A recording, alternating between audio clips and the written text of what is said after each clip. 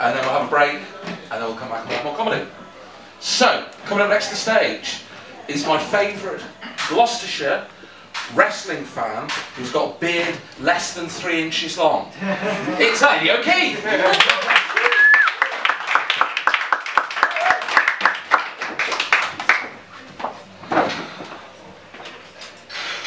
It's a sign of the times. Now sadly, this is not the worst joke I have tonight.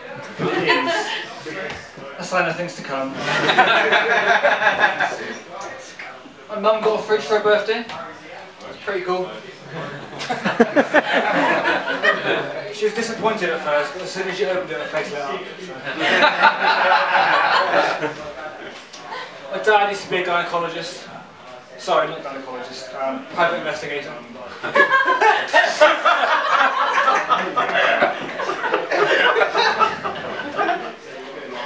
My sister hated me, because when we were kids, I used to always sing songs by the Monkees. And at first I thought she was joking, but I saw her face. My dad always used to feed me Windsor knots, said it was Thai food. I asked my mum, would you be upset if I wanted to be born again? She said, Eddie, you're tearing me apart. Not many people know this, but mum's actually a dwarf, so can we keep all the short jokes to a minimum? Does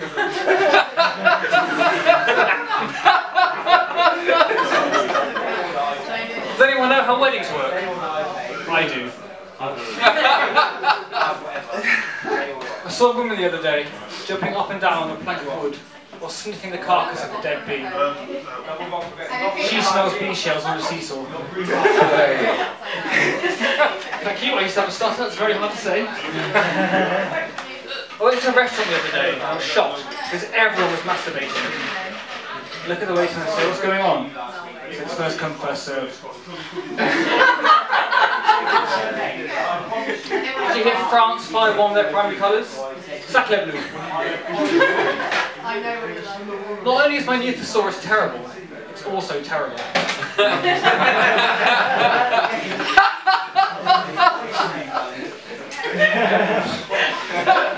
I had a neighbour who was a chicken.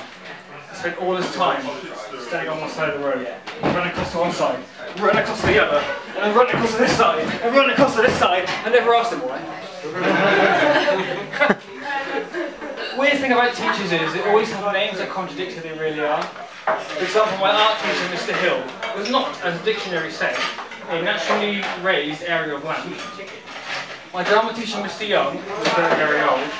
My PE teacher, Mr. Bassett, never tasted of licorice. Just salt and regret.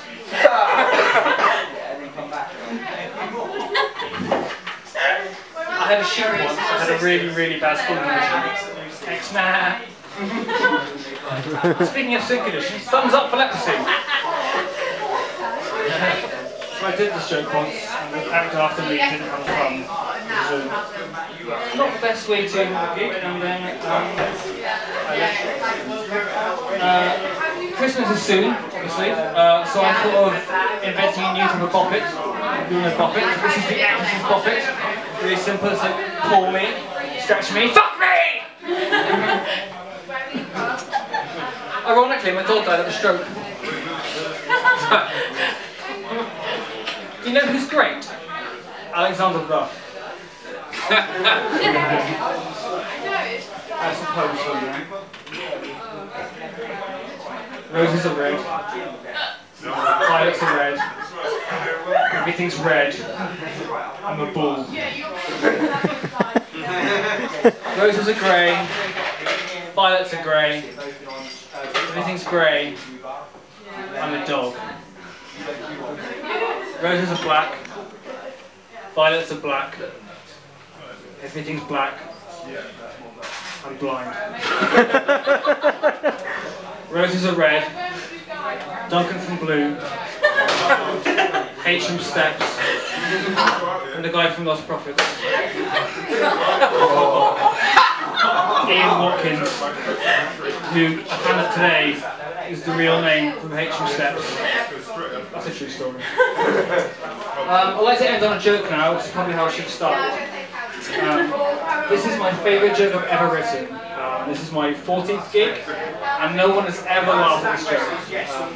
After about 2 or 3 gigs, I probably dropped the joke no one's laughing at, but I refuse, because I fucking love this joke. I got so angry one day, I put this joke on Facebook, it got 6 likes and 1 ha-ha, so I know it's funny! I know you'll laugh at it, you better laugh, you'll make my day if you do. This is my favourite joke in the world. What's the smartest mountain in the world? Yeah, you see what I mean? Yeah, so you know I'm not going to think about Mount Cleverest! Are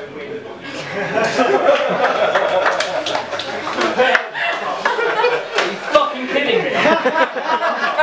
That's the best reaction it's ever got. Thank you so much!